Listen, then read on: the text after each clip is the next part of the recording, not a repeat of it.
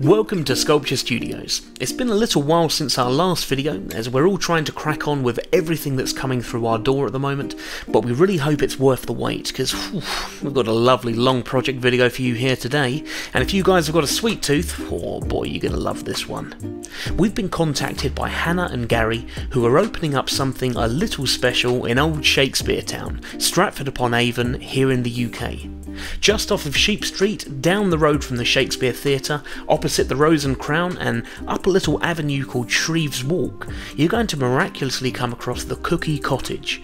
Short of being made out of some sort of gingerbread, the new premises for the business is going through a complete makeover from, well, whatever it was before, to transform it into the marvel that Hannah and Gary are picturing in their minds. We've been in discussions about a fantasy cookie tree, test Aden on that one, and we've been going through sizes, trying to work out floor plans, measurements, and in such a tight space and with no immediate access to the site, we've really got to remotely make sure we get this right. This is going to be built in our studio, and fingers crossed everything fits. Hi Aden, so this is the shop. It's going to be a cookie bakery, and there's some space out the back as well. And we would love the tree over here. So obviously that's getting taken out. This is all going. So we were thinking the tree trunk could start around here, and then the ceiling, that's going to get ripped out with some beams, and we can get the branches along there. Obviously we'll take measurements for you and let me know your thoughts. I'll just take a video so you can get the feel of where we are at. So as you walk down this alleyway, you'll be able to see the tree. So yeah, about there. You okay for this? Yeah, ready. Are you? Here we are, we're making a nice fantasy tree for the cookie factory. Sure, what's it called? Cookie Cottage. Cookie Cottage. What kind of a tree are you making? Fantasy. You said Right. fantasy cookie cottage tree. You're gonna get it first time. A cookie shop. Is that okay? Don't laugh at me. Don't ask if it's okay and laugh at me. Okay. You got it, keep it. Yeah, a little fantasy tree here, and we're going to be hanging loads of cookies hanging off it, and it's going to look fantastic, we hope, or it should do. Sorry. Oh, you can't do this. It's I called can't do a Cookie Cottage. What's it? As you can see, here we have started to draw out the tree on the floor. It's in the rough stages at the moment, but we've marked the window side just here, so this line here is the window, where the box comes out and where it steps back. We still don't know the measurements across yet. There's a couple of measurements we're still waiting on from when they can go back to their shop. Looking up at the big poly block for now, we're just roughing out kind of the rough height that we've been given. So 102 comes to just 2 inches short here, so that should be the maximum height there. And then the box that sticks out comes to that top line there. So we know roughly how tall we need to make it. So yeah, we're just getting on with sketching that out. This is very, very rough, going in with the branches for the base and the top. And yeah, just marking out how big they need to be and cutting them out on the polystyrene cutting table, hot wire. So, this isn't our first fantasy tree carved from polystyrene with a fiberglass blanket coat and artwork for an indoor confined space with a captive audience. However, much like every tree on the planet, every tree created here in the studio is completely unique. Everything is being carved by hand, first blocked out using hot wires, and then using nail and wire brushes. At the moment, we're starting the build by creating the tree upside down, and we do this for a few different reasons. First of all, everything is nice and accessible at ground level, we're not working up ladders and working against gravity, and we can also ensure that the canopy of the tree will sit nice and flat against the ceiling, well, because it's already sitting flat against the floor. It almost looks as though we're creating the roots of the tree first. What you can see here is us essentially recreating the measured space as best we can, so that we know our tree will definitely fit the intended space on site. In theory, anyway, there's bound to be a couple of calculations. No, come on, have faith. We always enjoy working as a team here at the studio, as a lot of you surely know by now, but naturally that can sometimes cause a few too many chefs when it comes to design and ideas, you know what I mean?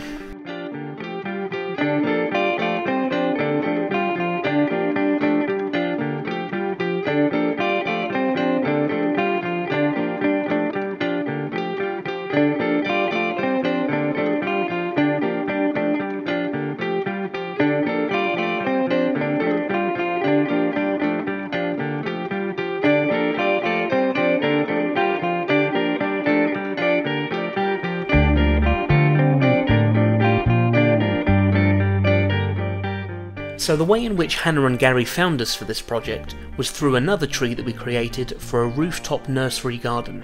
They saw the project video, they loved the vibrancy of the tree colour, the little mushrooms popping out, and the overall magical faraway tree feel. They basically said, yep, love that, we would love one of those, and we were like, well sure, you got it. Considering they're basically leaving it completely up to us of how this tree's going to look, and I mean, they literally want to see it for the first time on the day when we head up there to set it up, it's a real punt that they're taking with us. I guess that's one of the good things about our project videos, that people can get a good feel for us and a good feel for the work, and that we try to do whatever we can to make it work.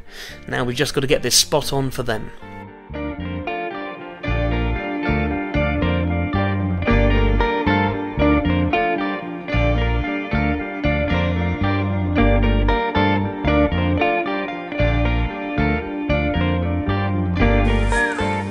Here's the tree.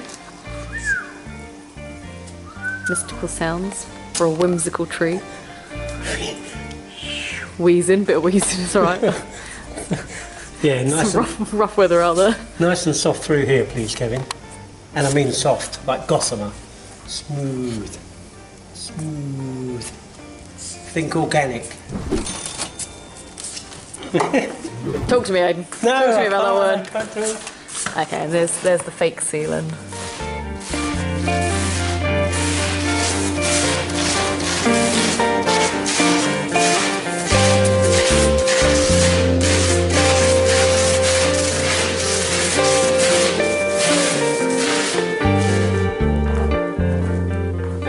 Here I am on a Sunday afternoon, about 10 to 1 now. Come in, it's nice and quiet again. I can get on with the carving, no phone calls, no distractions, no putting out fires, just me and the carving. So it's actually get a lot done today, so it's good.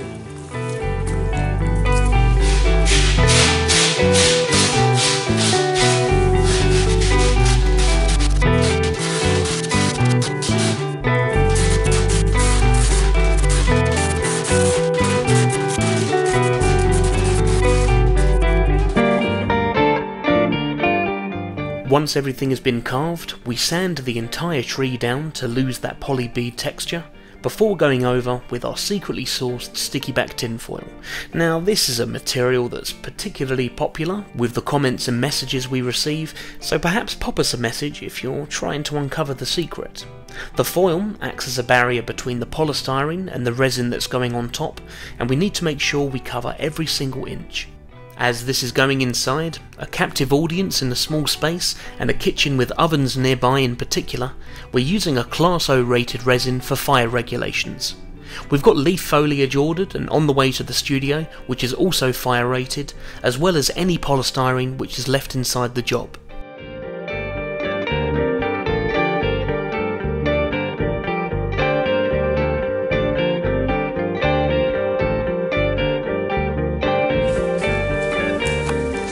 Here we are, not bad for a day's work, probably about 80-90% glass fibred, all gone over with a relatively thin layer to keep everything quite light, and then Aden's just going around all of the joining parts that are going to bolt together on site, bumping it up with a few extra layers so it's nice and strong. And over here Aden's got a little bit of the pretty stuff going. Let's have a little look at this. Yeah, just really trying to decide on which mushrooms to put where. We may add a couple more. Not much room for it to go on there, is there? Yay. Very good. Because he's a fun guy. There you go. That's enough of that. Cool. I don't know if there's going to be 1, 2 or 3. Oh, for God's sake. Well, yeah, let's stick these on. That's what the subscribers have come for, and that's what the patrons are supporting us for. There you go, folks. Enjoy.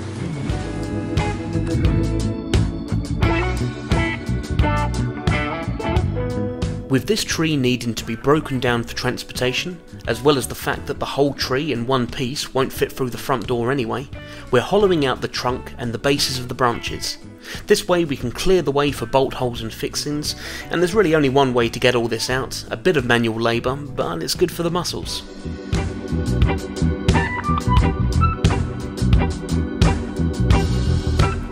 To make sure all of the bolt fixings are drilled and installed at the correct position from the start, we're going to be chucking a man inside.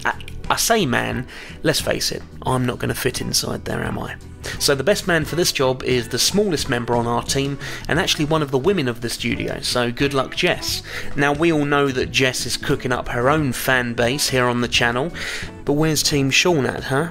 Shocking, that's what it is, shocking.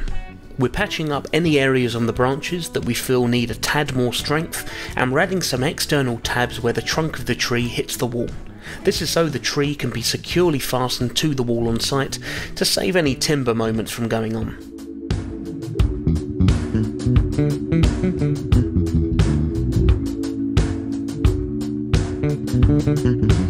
Here it is before full gel.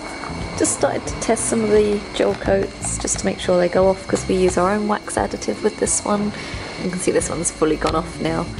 Just trying to make it a bit thicker, because in some places where things are patchy where we filled them, sometimes the gel coat comes through, or like the colour comes through the gel coat. So while we've got it laying down like this, we'll just finish off the sanding, hiding the gaps where it's bolted together.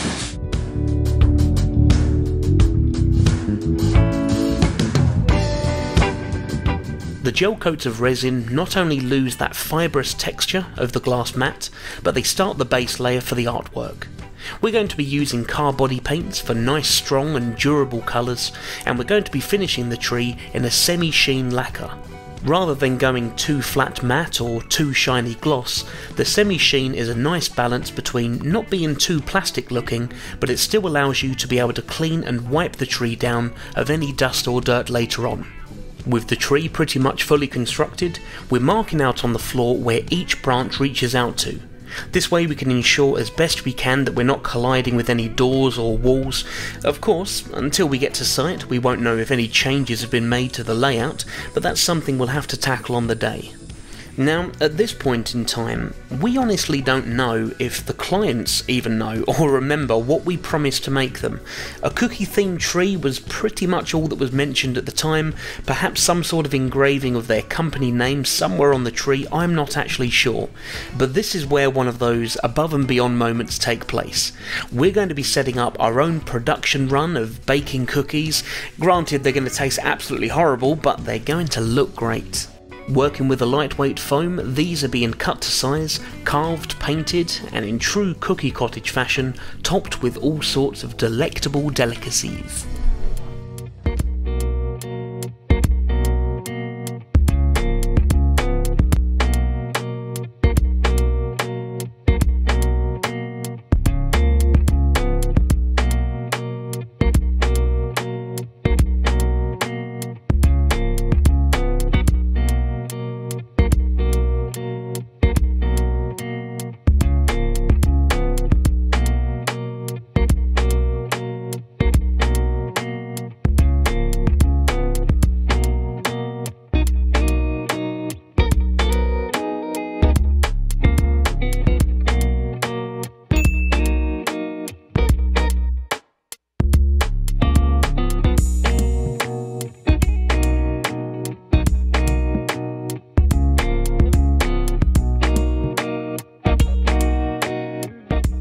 Here, Kevin's getting started on a clay model of the Cookie Cottage logo being brought a little more into the 3D world. Oh, hi there, Kev.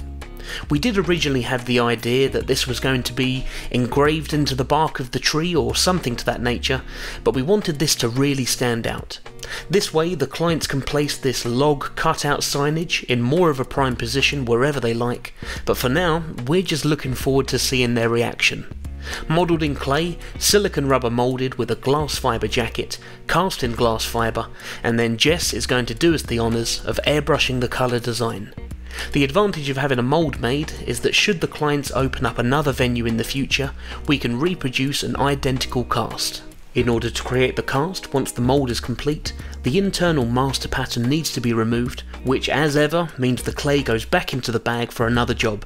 The number of projects this clay went into, I have no idea, but there's recycling for you.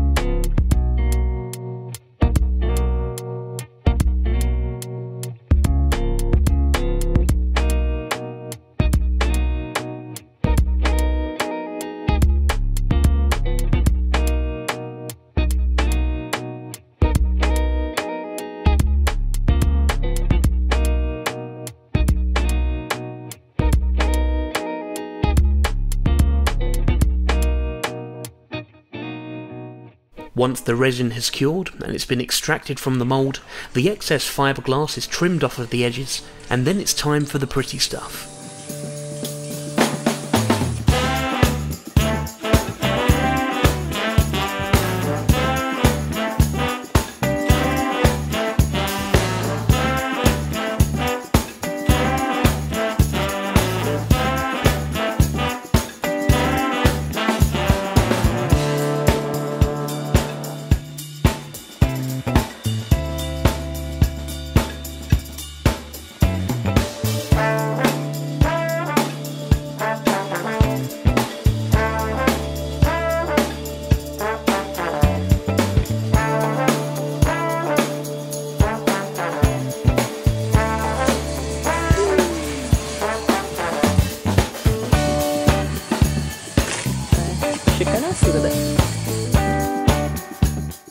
Well, will you have a look at that? The fireproof leaves have arrived here at the studio, and we're just pre-drilling a few holes into the fiberglass branches to poke the stems through when we get to location.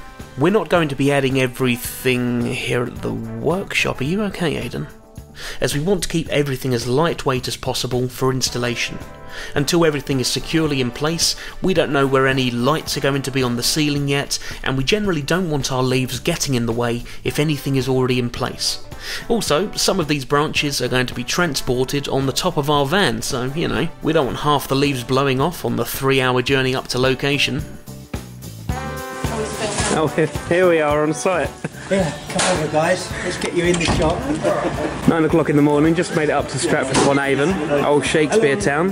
Well, hang on. Did I just say Stratford Upon Aden? Just made it up to Stratford Upon Avon, Oh my god, I did. Stratford Upon Aden! Old Shakespeare town. This is it. How exciting! These are the gamblers. Taking a punt on us. So many measurements. And we wish them good luck with their venture. Oh, thanks Thank you so much. Thank you, Can't guys. wait to see it up. Well, right now we need all the luck we can get. So let's have a little look inside, shall we? Let's see if that trunk fits. Because oh, look at that! Look at that! Talking less than 5 centimetres, I think. This wasn't supposed to be there, but now it looks like it's meant to be. Oh, look at that. Look at that. So we're going to be unwrapping all the rest of the branches, putting everything up. At the moment, everyone is in complete doubt as to whether this is going to fit. No, we've got support, It will fit. It will fit. We have a plan, we had all your drawings, so we made sure it will fit. At the moment, everything looks considerably 3D while it's outside, but once it's all up, it'll make a lovely canopy, and then we'll add all the branches. Just been treated to a cheeky coffee, and now we're unwrapping, all ready to go. No pressure, no pressure.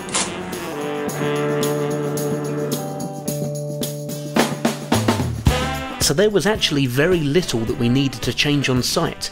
We took maybe a couple of inches off of 2 or 3 branches, just to ensure that nothing was hitting a wall where it shouldn't, but basically everything went in an absolute treat. And on the subject of treats, we were certainly in the right place.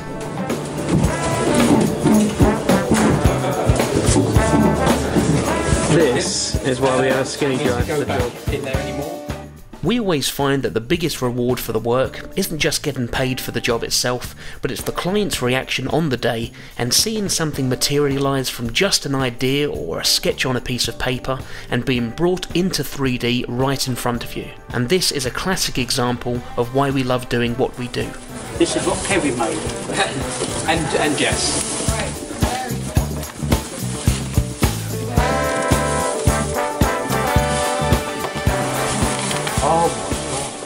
I mean, happy tears is always a welcome sight. I guess in a way, apart from the tree, it was quite good that we were vague about what we can and can't make and all the extra touches that we'll be putting in, so at least there were a few surprises lined up for these guys on the day. That's insane. God, how clever is that? Thank you.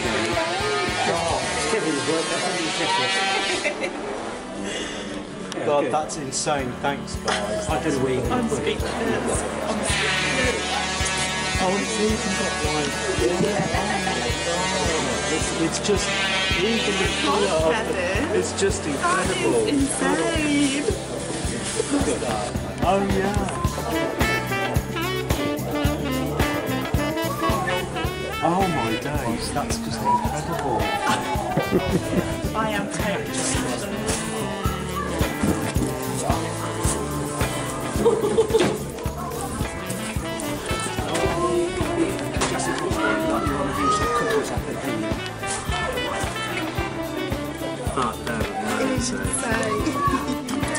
I love how they're all so different.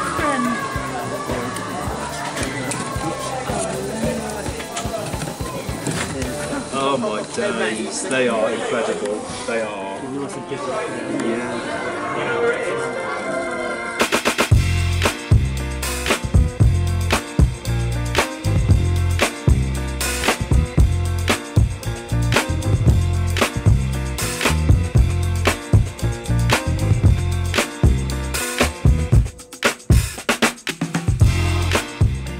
And there we have it. 2 happy clients, a happy new shop, and hopefully more than a few happy taste buds. As the Cookie Cottage is now open just off of Sheep Street in Stratford Upon Avon, that's Avon, not Aden, maybe go and have a little explore up Shreve's Walk and find something sweet up there. We can't help but admire the imagination of Hannah and Gary for setting up their own business and commissioning something magical from us. And perhaps this isn't the last we've seen of these guys and this particular establishment. Let's wait and see. We'd also like to tip our hats to Blue House Builders, who helped collate everything together and even gave us a hand on the day, and to everyone that helped transform this location into the glorious goodie-filled gem that it's become. Please feel free to leave any comments below, as they're always appreciated, and hit the subscribe button and the notification bell for our latest videos. You can follow us on Facebook and Instagram via the links below, and for all of our true die-hard fans out there, you can now become a patron of our studio. All of our supporter contributions go towards the creation of these videos, so if you enjoy our content, you know what to do. Becoming one of our credited patrons means you'll be featured at the end of our upcoming YouTube projects like these guys here, so visit the Patreon link with this video to show your support. However big or small, it's greatly appreciated from all of us here at Sculpture Studios. Thank you very much for watching.